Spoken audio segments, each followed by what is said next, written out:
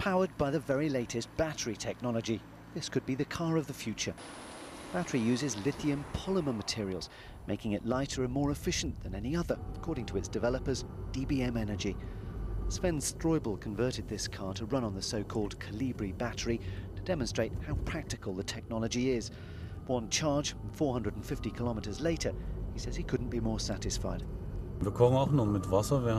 This is no miracle, he says. We have all the components which are available in the car, and in theory we can show it's possible to travel with electricity today, and that it's suitable for daily life.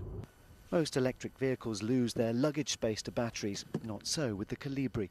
Inventor Mirko Hannemann thinks the cost of the new battery won't be an issue.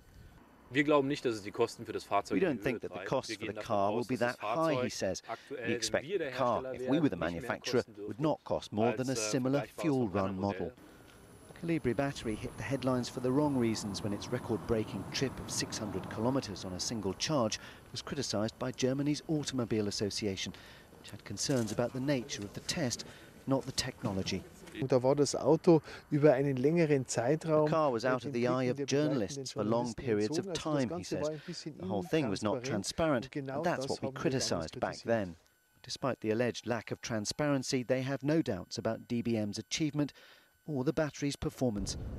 The kolibri is due to undergo a series of road tests later this year and could yet revolutionise how we travel in years to come. Stuart McDill, Reuters.